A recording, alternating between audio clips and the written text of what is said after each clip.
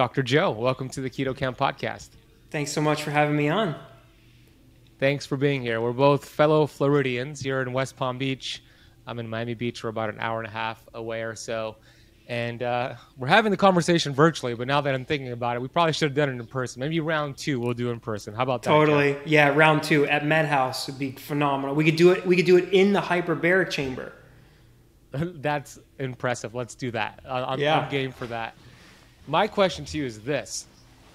How does somebody, a doctor who's conventionally trained, you were trained as an orthopedist first, go from seeing the writing on the wall with conventional approaches to treating symptoms to going more functional and being more preventative? How was that transition for you? Yeah, so I mean, it really just was after several years of just not really seeing the outcomes that we would expect, right? So, my conventional training in orthopedics and the musculoskeletal system, right? We care about bones and joints. What do we care about? Systemic disease, right? You go to any orthopedic surgeon and they'll tell you the same thing. I work on the bones, right? But, there's a lot to be said about that because ultimately our long-term success depends on our overall health and wellness, right? And everything from diet to hormones to macro and micronutrient status, all those things affect how our body performs operationally, right? And so if we've got a joint issue or a bone issue, yet our body's healing capacity is impaired, how do we expect our bones to get better? And so my transition into functional and integrative medicine really came from just not seeing the best outcomes and understanding that we had to help people understand how to make themselves healthier so that way we could prevent that disease process from happening. And so I was always into kind of natural medicine and alternative medicine and a vitamin guy. And I was just like, I can't continue to practice healthcare like this if I'm not really going to be making a substantial impact to people.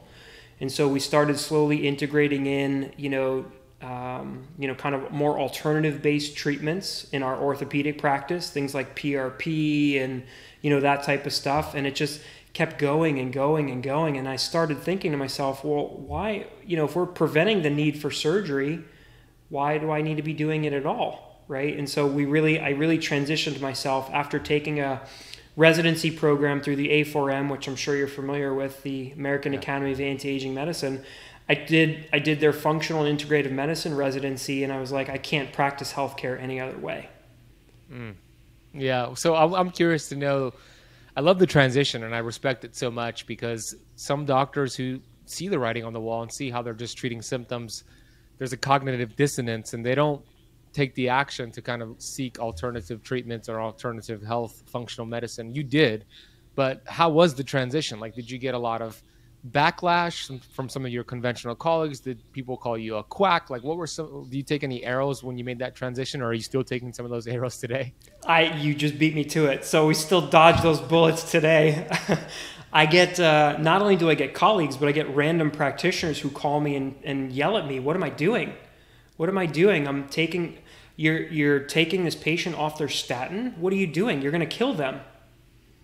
Right? And obviously your audience and what you guys do in the keto world and from a dietary perspective know how important, nutrition is, right? So I say, well, we're actually going to spend time and work with this patient on helping them live a healthier, better lifestyle. And we'll see if they still need that statin drug. So the transition in the early phases, this is also going back 10, 12 years. So it was also still a little bit not as well established. Our industry has come leaps and bounds, as you know, in 5-10 years. So I transitioned at a time where it was still very unspoken kind of. And so I caught a lot of flack for that. But, unfortunately, still to this day, we're still, contrarian in a lot of very key, important medical parameters and areas. So we still catch a lot of that. But it ultimately boils down to education, right? The more that we can explain to our patients and consumers, the more it makes sense when you really think about it. And it's just, you don't want to be practicing medicine any other way. Yeah, I love that. And that's my motto, education, not medication. And why not be proactive instead of reactive? Your book, Autonomy, which I want to talk about shortly, reminds me of an Einstein quote. Einstein said, "Intellectuals solve problems, geniuses prevent them." And that's exactly what your book is. Every chapter is teaching you how to be a genius, how to be preventive, how to not be reactive and just chase symptoms. And of course, there's a time and place for conventional approaches. We thank God for that, especially with like accidents and emergency room procedures. But that is not a lifestyle-based change. And you talked about people calling you out. How dare you change people's lifestyle to get them off the medication? And it's unfortunate. That's just the name of the game. And whenever I lecture, I talk about root cause and versus symptom chasing. And I always give the analogy of somebody, let's say somebody went out last night and they had 2 whole pizzas. They had 50 dates, 2 cartons of ice cream, spaghetti and meatballs, some sauerkraut, and they just gorged themselves. So they wake up the next morning. Of course, they have a lot of symptoms. They have maybe acid reflux, some indigestion, they're constipated, or the other way, they have diarrhea. So they make an appointment with their conventional doctor and they're explaining all their symptoms, 1, 2, 3, 10 symptoms, and the doctor's listening. And the end of the consultation, the doctor's going to just say, okay, here are 5 prescriptions for an antacid, anti-flatulence. Let's just go on your way. But wouldn't it have been better if the doctor would have just said, like, what did you eat last night? Let's not do that again. That's essentially what your book entails. So let's talk a little bit more about the differences between chasing symptoms and what your book talks about, getting to the cause.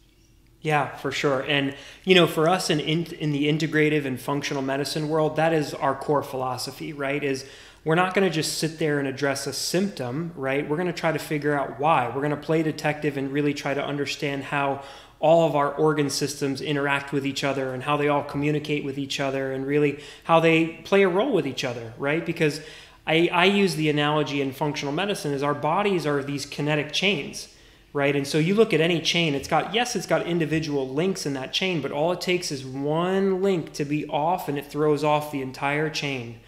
Our body biologically is no different than that, right? So one of the things that we talk about in my book is why the healthcare system fails, and it's because of all these subspecialists, right?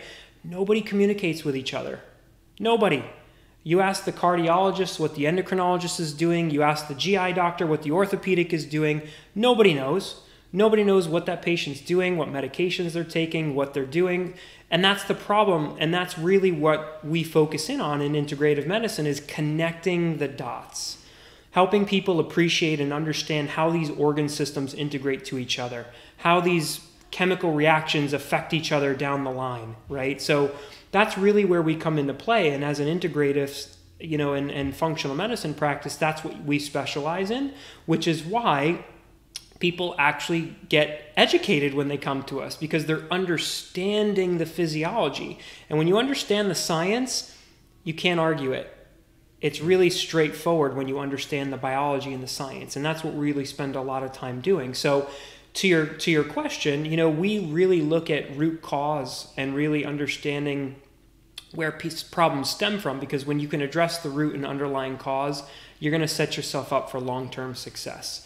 So we're not chasing that symptom, we're not chasing that disease. We're, to your point earlier, we're trying to prevent that disease from even progressing.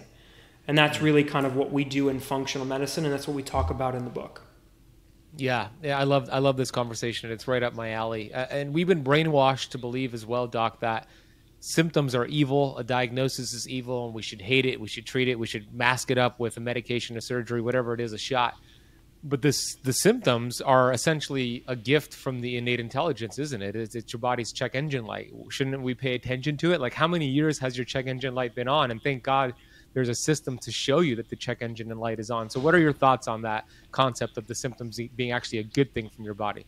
Hey, Keto Camper, I want to interrupt the video real quick to share with you what I believe is one of the most important nutrients that we should be taking every single day. Most people are deficient in this nutrient, and it's responsible for over 400 enzymatic activities in your body. And your body just doesn't make it. So it's required to be taken in a high quality supplement or from high quality foods. The problem with the food is that our soil is depleted and it's hard to get this quality nutrient. So what is this nutrient? It's called magnesium. But I'm going to share something with you very fascinating. Check this out. Upgraded Formulas has this incredible product called Upgraded Magnesium. And Barton Scott, the developer of this product and company, he's a brilliant guy. He created nanoparticle magnesium, which has the ability to penetrate your membranes and go right into your cells. There's a 99.99% absorption rate. Now, this is unheard of because with other magnesium products, you better believe it's not that high. And there's an interesting study they're doing with upgraded mag I want to share with you real quick. Early results from a sleep study with Dr. Sachin Patel showed that the average doctor in the group using this product has achieved an improvement of over 35% in deep sleep. More sleep studies and a double-blind controlled placebo study with upgraded magnesium is coming soon. And you better believe those results are going to be super exciting. We already know this. Upgraded magnesium is easily the best supplement you can take for better sleep, including deep sleep, muscle aches, cramping, and any other signs of a magnesium deficiency, which is so common, unfortunately. What makes upgraded formulas unique, as I mentioned, is that it's a nanoparticle. This means it is absorbed very rapidly and efficiently by your blood cells. They produce a plasma-like version of minerals that the body recognizes and absorbs without digestion. And the results are phenomenal. I really believe just taking this for a couple of nights, you'll notice a big difference. So if you want to get upgraded formulas, upgraded mag, and any of their products, they also do some incredible hair mineral analysis tests to see your mineral imbalances and deficiencies, etc., and other incredible products that we've referenced before. Head over to upgradedformulas.com and use the coupon code KETOSIS to get 15% off your entire order. That is upgradedformulas.com. Coupon code is KETOSIS to get 15% off your entire order. I'm going to drop a link for you down below in the notes of this video. Okay, let's go back to this video.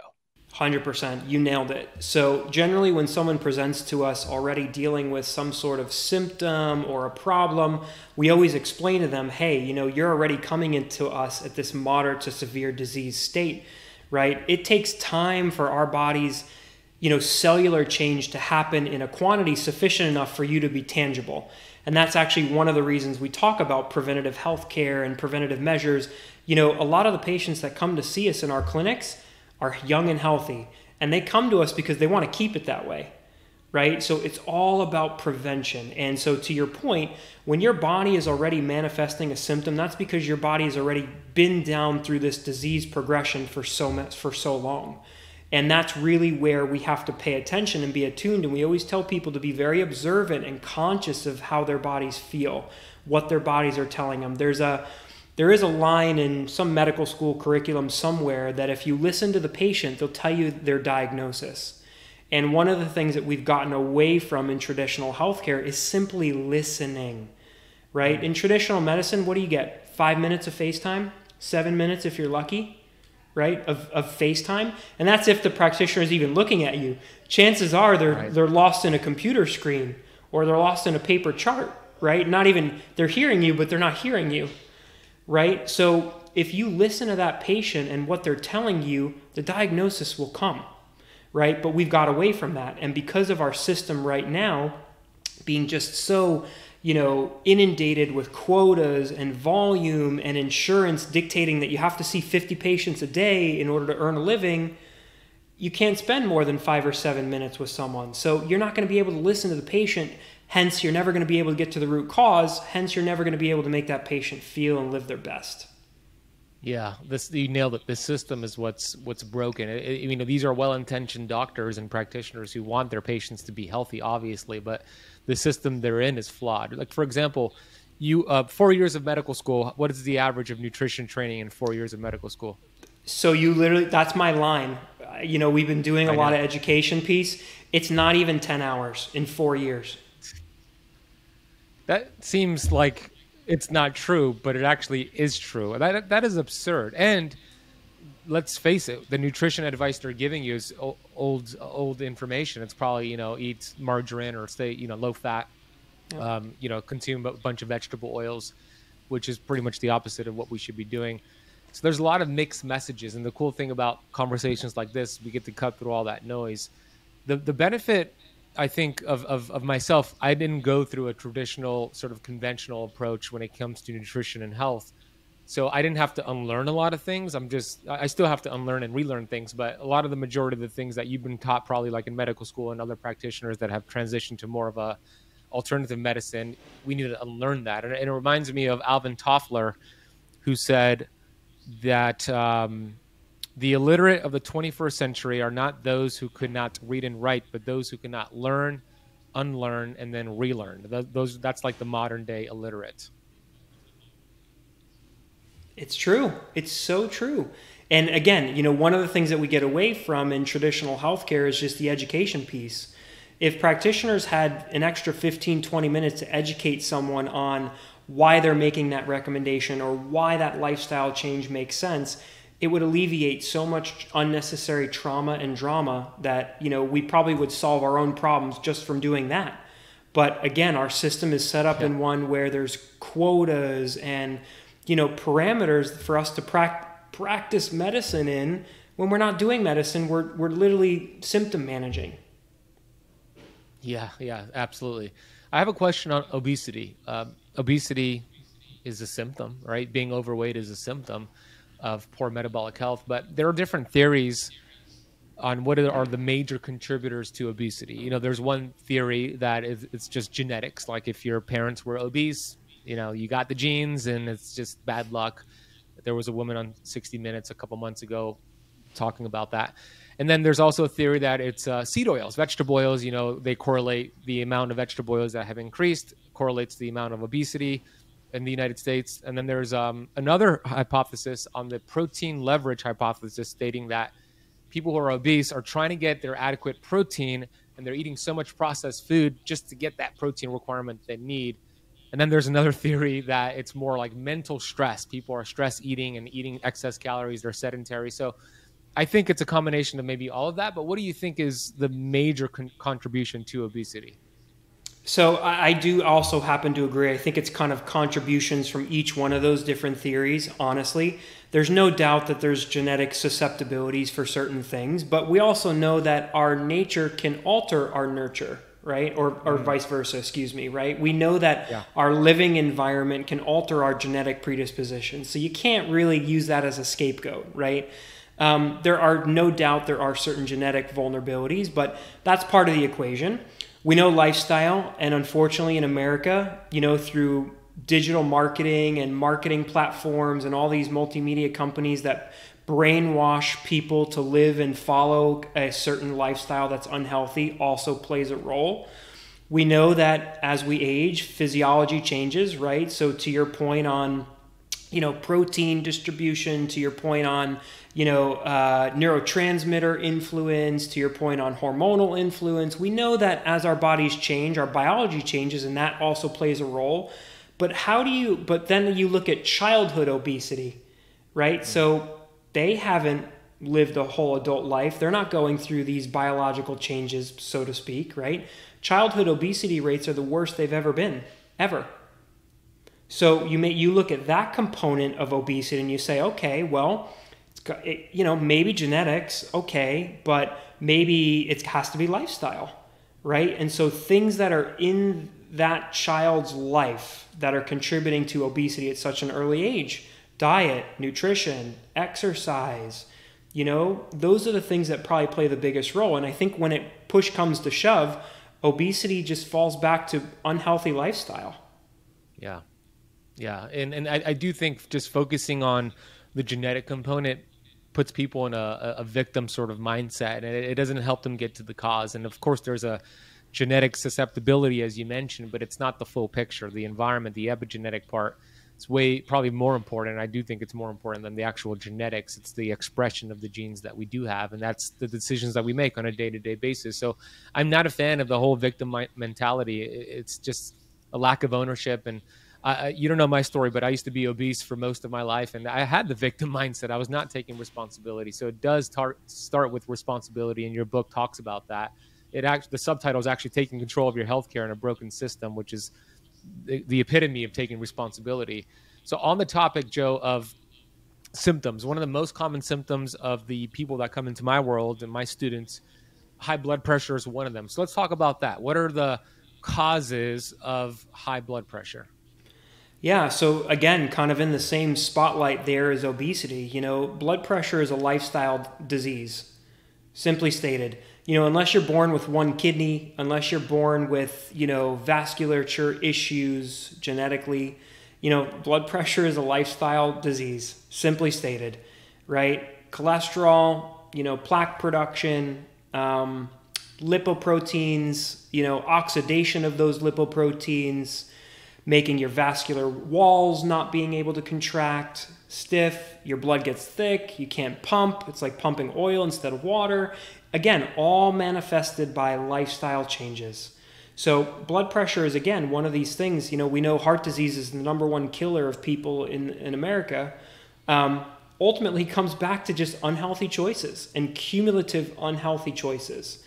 And again, something so simple like making healthy nutrition choices, exercising, trying to minimize stress and sleeping well, all things that are in most people's control, yet they fail to execute. And that's why so many people have heart disease, blood pressure issues, etc. Yeah, well said. And that could be the same for like type 2 diabetes and all these other conditions, metabolic syndrome, essentially. It all boils down to the lifestyle decisions that they make. In your office, R3 Health, that's the name of your clinic, by the way? Yeah, so R3 Health is our integrative medicine clinic, and MedHouse is our membership-style biohacking center. Oh, cool. And they're both in West Palm Beach? Correct, yep. Are you planning on opening up more facilities? We are, yes. In the next 2 years. Cool. Yep. Florida primarily, or are you going to expand outside of Florida? Outside of Florida, yeah. So awesome. Probably New York, Los Angeles, then probably Miami. We're looking to open up, probably 5 to 10 clinics in the next few years. What are some of the things that you do at your clinic that people cannot find at other, let's say, like at advanced clinics or functional clinics out there? What are some of the specific things that you do at your spot? Yeah, so one of our kind of subspecialties has really been in the regenerative space. So we do a lot of work in the way of peptide therapies. We do a lot of ozone. We do a lot of stem cell-based therapies. So really that regenerative piece. So if someone has presented to us with some sort of degenerative disease, and I'm not talking just musculoskeletal, I'm talking any chronic comorbidity, we want to put together, individualized longevity programs that are going to help reverse that process and also work on prophylactic prevention. And that's why we do see younger people in our offices, because, people want to continue to be their best and function their best and prevent that disease progression. So, we specialize in a lot of regenerative stuff, and, we're really excited about our MedHouse aspect to what we do, our MedHouse clinic, which we just opened not even a year ago, but it's essentially a membership-style wellness biohacking community. We've put together kind of an accoutrement of any tool and trick and hack that you could use to slow that aging process down and reverse it. So at MedHouse, we've got anything from cryo to cold plunge to infrared devices. We've got sensory deprivation flotation tanks. We've got hard shell hyperbaric oxygen. We've got a lot of PEMF equipment. I mean, any tool that you would want or need to biohack your body, we've got it here.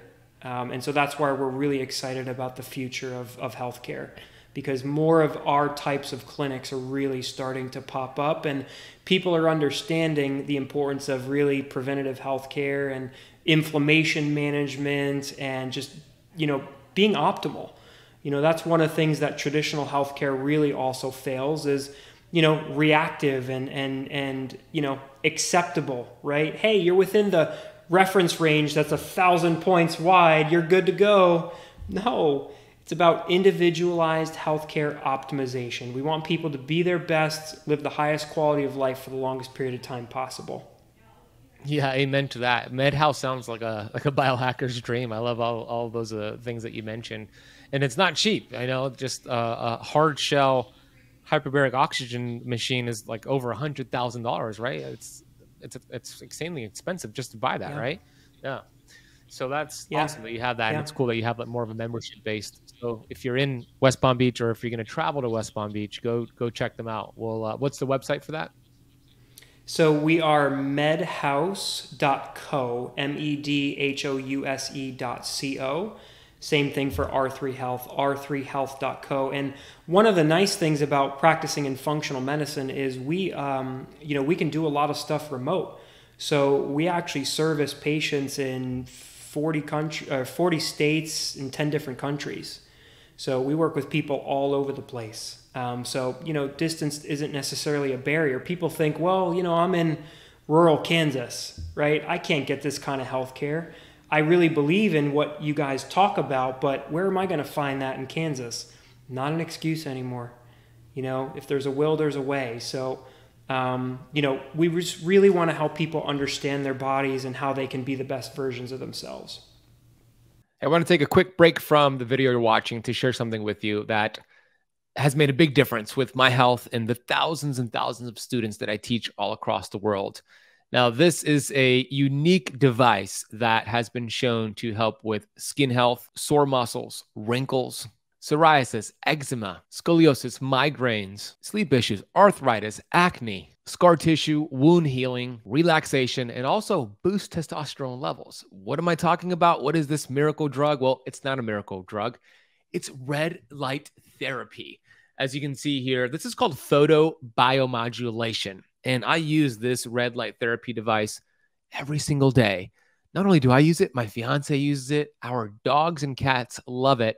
And the device I have here is from Bon Charge. Bon Charge has a different range of big panels, small panels, from affordable to ones that are a little bit more money depending on how much you want.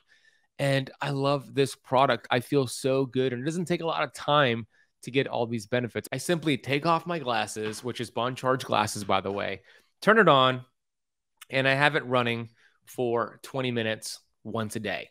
And turn it on, and as you can see, I just leave it there on my desk as I work. 10, 20 minutes per day will suffice, and it makes a big difference. You're going to notice a big improvement with your skin health and all the things we mentioned earlier in just a matter of weeks. So if you want to get your hands on this Bon Charge red light device or get their big panels, they also have panels that you could take on the go that are more affordable, then head over to boncharge.com/KetoKamp and use the coupon code KetoKamp to get 15% off your red light device, or as a matter of fact, your entire order. Any product, you can get 15% off with that nice coupon code Keto Kamp. So whether it's these Bon Charge blue light blocking glasses, their sauna blanket, or any of their awesome products, use that coupon code Keto Kamp at checkout. We'll drop a link down below. Go check them out. They're awesome. And let's get back to today's video. Yeah, I love that. There you go. With technology, there's no excuse. That's cool that you offer that. What are your thoughts on hormone replacement therapy, HRT? Do you do a lot of that at your clinic? A lot. It's actually really how I built this practice, is through hormone optimization. So that's another area of healthcare that really kind of is very misconceived. A lot of hormone clinics, or hormone factory mills, I call them, right? Just pumping people full of injectable testosterone and thinking everything's going to be gravy. Hormones are probably the most intricate organ system, our endocrine system, right? So it's all about balance, right? And that's for men and women. So we're huge advocates of hormone optimization, but there's a right way, a wrong way, a safe way, an unsafe way. And unless you're doing it in a supervised fashion, you're going to hurt yourself more than you're going to help yourself. So hormone optimization is critical. It ties into things that I'm sure you talk about, gut health and neurotransmitter health, and all things that stem from, again, having really great lifestyle and nutrition, all plays a huge role in hormone balance. So, hormones are a key piece of longevity, which is why we do our due diligence and try to help people optimize their hormones as well. Yeah, and you're right. I see a lot of people who just take, let's say, testosterone injections or hormone replacement therapy, and they don't really do the lifestyle changes, meaning their cells are still inflamed, and those hormones need to actually get into the cell for them to actually feel better. So there's one, you could take the hormone and see that it increased in the blood, but if it's not getting into your cells, you're probably not going to get that desired effect, right? So do you also focus on that? Like, you teach them, we got to also make sure those hormones are communicating with those receptor sites as well? That's exactly right. And that's half the battle. It's not just pumping people full of hormones. It's understanding the communication piece. And again, like we spoke about earlier, the interaction, right? How about the influence of growth hormone on your pancreas and insulin, right? Growth hormone is insulin-like growth factor. So how about type 2 diabetics who have a non-existent IGF-1 level, right? How about we improve your IGF-1 level so that your body can produce better, more effective insulin? I don't know, makes sense to me, right? Makes sense to me, yeah. Right, so how about testosterone when it comes to lipid or cholesterol metabolism, right? Or insulin resistance, people with metabolic syndrome, right? Those people tend to be very sick. They tend to have a lot of inflammation. Inflammation forces our body to use hormones more aggressively, which means that unless you're supplementing, your levels are going to drop. So we see all the time people with, major cortisol issues, people with major inflammation with their CRP levels, their testosterone, their growth hormone levels are in the toilet.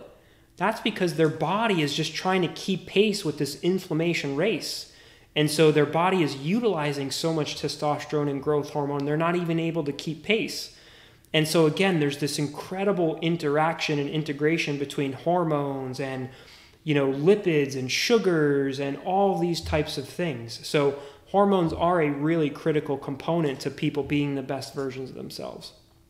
Yeah, the human body is an incredible orchestra, and these hormones are just the conductor sending them and connecting them. And there's so many at different times, and you're right, when somebody's inflamed, their hormones are being used at a rapid rate. And if they're just looking at standard reference ranges, again, to your point, such a broad range that's factoring in so many sick people. Most Americans are unhealthy, and we want to be in that functional lens, which is what you teach people. You teach them to look at that. Like on that topic, what are some of your favorite lab markers to test for? You mentioned HSCRP, but what are some of your go-tos? Yeah, so we like looking at, inflammatory markers, right? Inflammation is really the causation of every single disease process that happens, right? So you have to really thoroughly understand, inflammation, and that's from a systemic perspective, that's from an orthopedic perspective. So, we like inflammation markers. So we'll look at HSCRP, we'll look at homocysteine, we'll look at cortisol and adrenal health, we'll look at a complete gamut of hormone levels, all kinds of different things, really. And then there's the longevity side of things, like looking at telomere length and, looking at those types of things, right? Really predictors of the aging process. So having data is great, but I'm also not data, I'm not a data Nazi, right? Because you can look at a number on a test panel and it can translate nothing into functionality, right? People might operate at a certain level that may be abnormal on paper, but right for their body type. So, you don't live or die by diagnostics, and I always tell that to people, but it is part of the equation. So, we don't go crazy when it comes to diagnostics, but if it makes sense, then we have to look at it. And getting to understand your body as thoroughly as we can also is very important to putting your best foot forward. Yeah, like you said, it's giving you some clues to the pieces, giving you pieces of the puzzle to pay attention to. You're not actually treating the lab work. It's just giving you some ideas. And then asking the person like questions of their lifestyle helps you kind of pinpoint that together. You mentioned cortisol testing. What do you do for that? Is it a Dutch test? Is it a 24-hour urine test? What's your go-to for that? We like them all. And to be honest with you, we'll kind of rotate through them. And sometimes we'll run all of them. Right? Adrenal gland function is also a very complicated animal. And, you could speak to 3 different experts and you'll get 7 different answers, right? So we don't fail to eliminate any of them. We look at all of the data. And again, how does that translate into functionality? And that's how we ultimately make our recommendations and our decisions. But, they're all so critical. And nowadays, especially post-COVID, people are stressed. People don't sleep well. Everyone's worrying about something. Everyone has, a lot of people have gotten into unhealthy habits. And so cortisol and adrenal health is also another big area of our medicine, for sure. Yeah, as it should be, for sure. You mentioned telomere testing. I know that in the past, there was a lot of value on just looking at telomeres to understand your cellular age versus your biological age. And then there was some arguments that we got to also look at methylation and some of the other things. So There was a company called 𝙎𝙬𝙎𝙎 that I remember testing many, many years ago. They kind of transitioned to more COVID testing. And then now there's a company called DNH, which is looking at both the methylation of the cell and then the telomere length and kind of giving you an idea. So what is your go-to test for actually looking at that cellular health, the cellular age? Yeah, so we like, so all of those types of companies I think are great. I think they put out great reports. I think they take it that next level.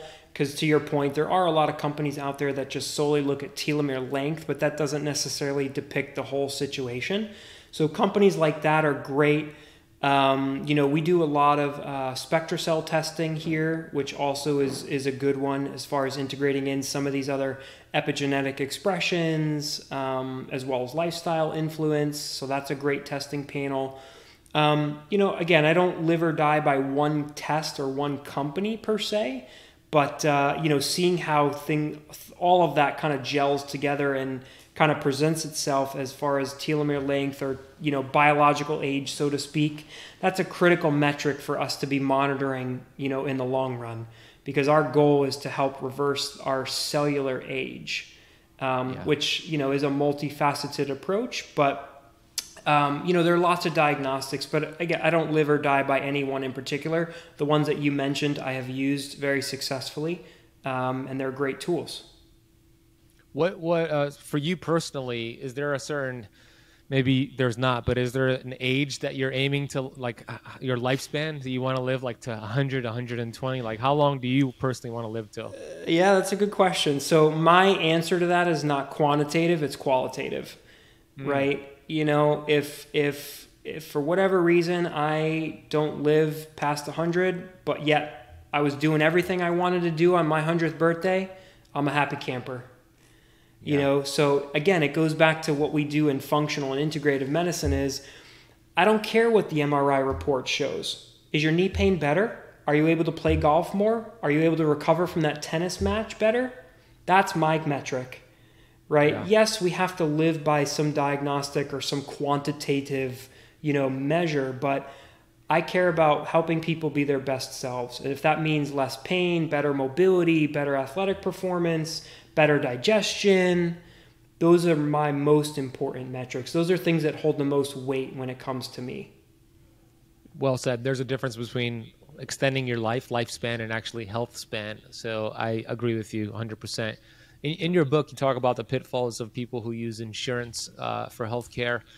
And it is a challenge because a lot of people want to get these testing done. Let's say I recommend to somebody to go get a CGM, and I see the value of not just getting a CGM if you're diabetic, but to be proactive. And I use it as just data because I'm curious, but insurance doesn't cover it. So you talk a lot about the pitfalls of insurance. Maybe you give some tips on how to work around that, some recommendations and suggestions to work with insurance or potentially just work out of insurance. Yeah, and unfortunately, we're in this predicament because insurance really dictates how healthcare is driven, unfortunately. One of the things that frustrates me the most about our failing system is the amount of time and effort that even me as a practice that doesn't necessarily take insurance, but I still have to waste countless hours of my day arguing with insurance companies about why I'm recommending something, or why I want to send someone for a thermography instead of a CT scan, or why I need to do this. You've got non-medical professionals in an insurance industry dictating how healthcare is delivered. Think about that for a second. Mind-boggling. Stupid. Makes no sense, right? And even me as a functional medicine practitioner, I'm here trying to do the right thing and trying to get education out there and promote healthier habits, and even I have to deal with this nonsense, right? So imagine the mainstream, right? They don't know any better. So they just get used to having to deal with this nonsense.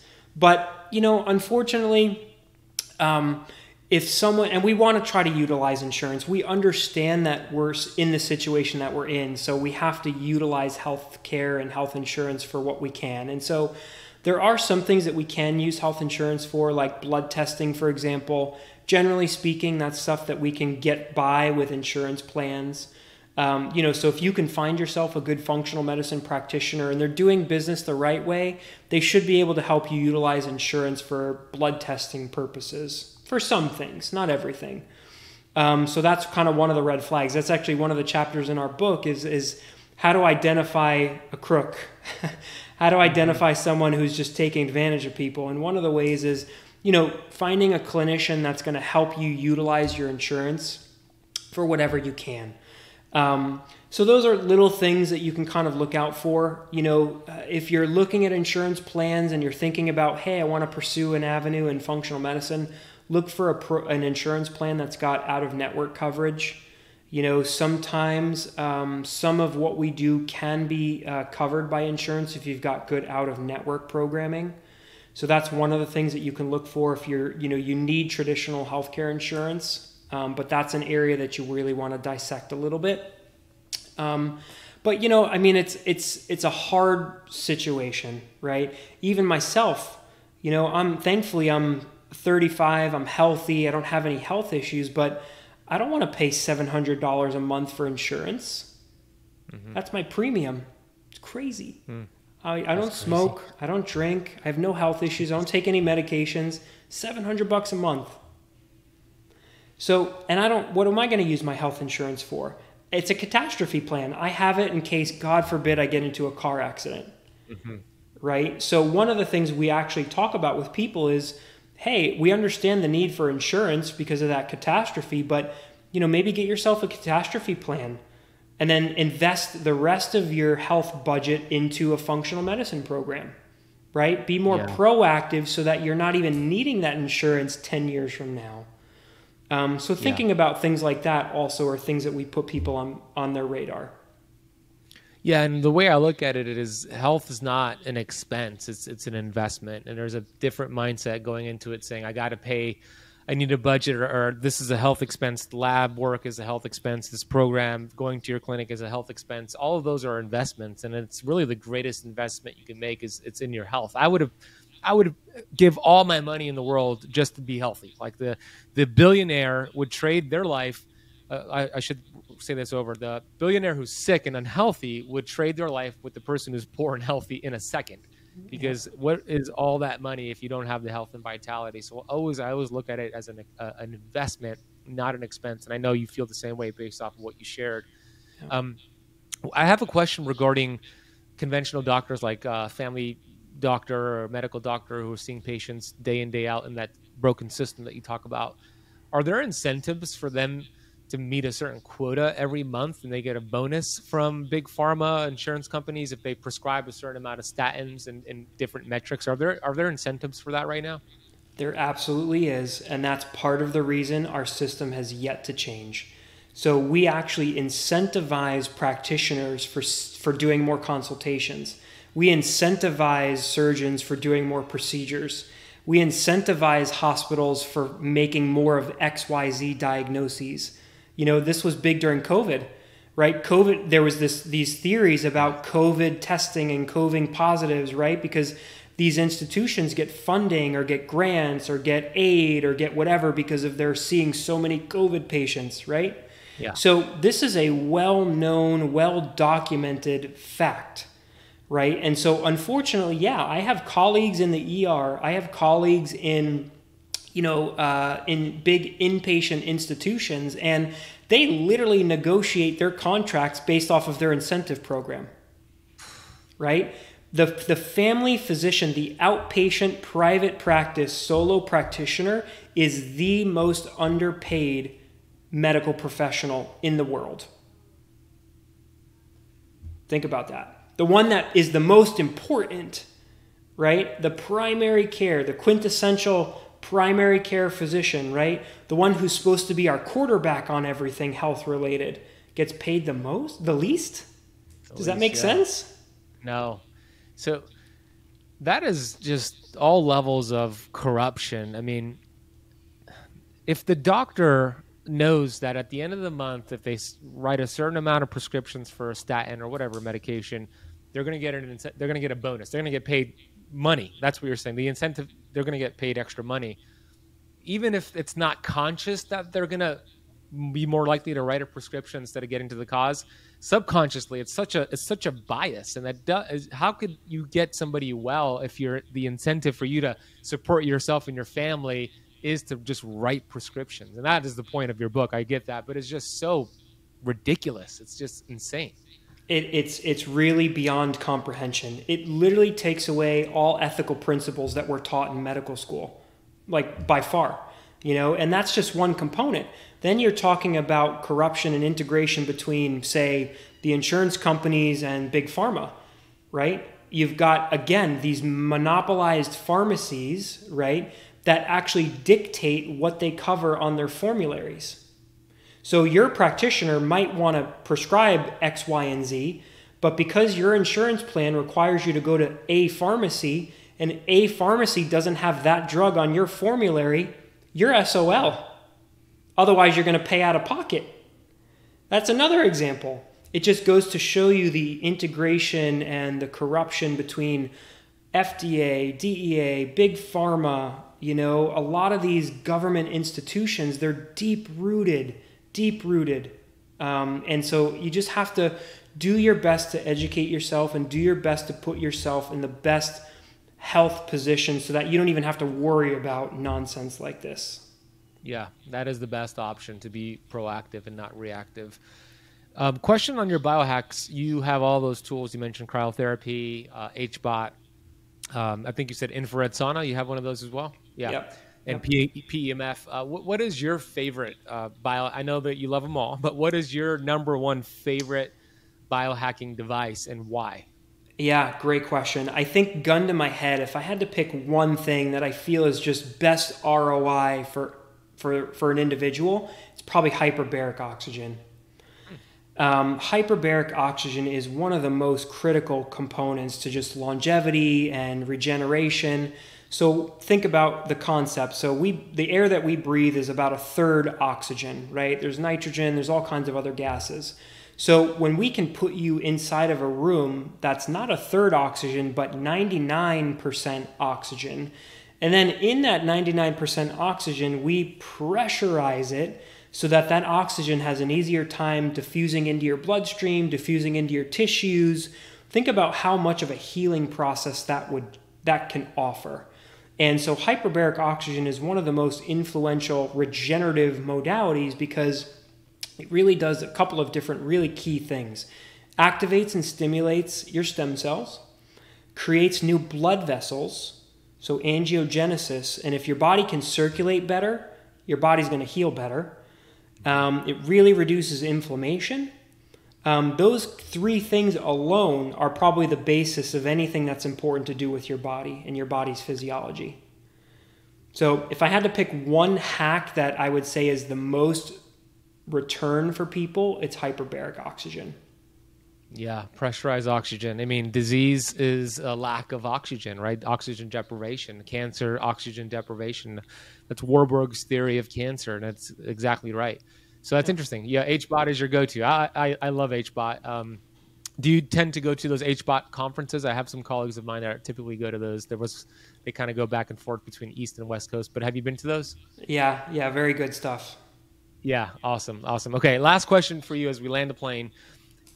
We didn't talk about this yet, but it's it is my favorite. I'm going to call it a supplement in the world. It also helps with vasodilation, helps with lowering inflammation. It helps with raising oxytocin, dopamine, helps your body go into a parasympathetic state. So vitamin G, I call it, and I call it vitamin G, and that is the practice of gratitude, Joe. And I love it so much because it's made such a huge difference for me. And I call it a vitamin because it kind of acts like a vitamin. So I say all that to ask you the question, what are you grateful for the most right now? Honestly, I'm grateful that I was put in this position to just be able to help educate people, to really help make a difference for people. I'm super happy for the life that I've been given. I have a wonderful family, I have wonderful children, wonderful wife, I have a wonderful practice. Life really could not be any better. And I know nowadays, to your point, and I love that you do this, I'm going to steal this from you, by the way. Yeah, go for it. I totally am. Nowadays, it's nothing but negativity. And we talk about how powerful our minds are, right? Our minds affect our bodies. And those neurotransmitters affect our physiology and our mechanics. So if you wake up every day and you've got something to be happy for and grateful for, and you start that dopamine surge and you start that serotonin rush, you're going to have a good day. And we talk about the power of the mind. And, we see a lot of sick people, a lot of people with cancer, a lot of people with very bad diagnoses and prognoses. But if you can have that positive mindset, you can overconquer anything. So, I love that you just did that. That just made my day. And I'm very grateful for a lot of things. I love that. Yeah, that's a long list of things that you appreciate. And what you appreciate appreciates. It grows. And that is not woo-woo. That is a universal law. What you feed energy to expand. So why not feed energy to the things that you're grateful for? You'll get more things to be grateful for. You'll give your reticular activating system more things that you're feeding to work for you. So you see more things that are in your favor on the way versus in the way. So I love that. Great explanation. Sounds like everything is, I'm going to call you Mr. Wonderful. You got a lot of wonderful things happening in your life. Where is the best place to get your book, Joe? Yeah, so it's available on Amazon, also available directly on our website. So we mentioned earlier 𝑎3health.co.